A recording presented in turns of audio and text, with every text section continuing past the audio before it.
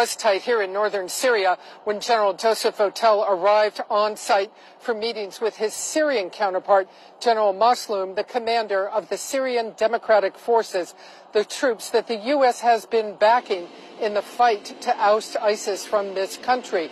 But General Votel made clear in an exclusive interview with CNN that he still believes ISIS is a threat and a threat directly to the United States. At this point, I think they could certainly inspire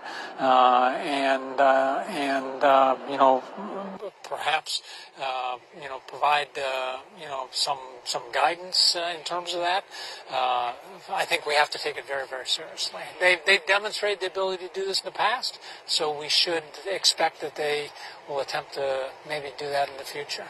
General Mazloum put forth a proposal in their meetings for up to 1,500 coalition, including U.S. troops, to remain in Syria to help the SDF. General Votel making no promises, saying that the U.S. was looking at how it could continue to help the SDF, but making it absolutely clear that U.S. ground forces, more than 2,000 of them, will be coming out of this country, that withdrawal is going to take place. And that is going to put the SDF in a very difficult position.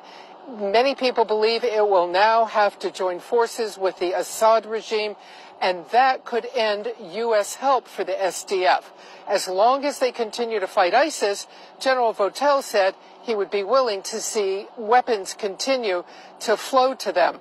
But if they join with the regime, the U.S. does not do business with the regime, and that relationship with the SDF will stop. Barbara Starr, CNN, in northern Syria.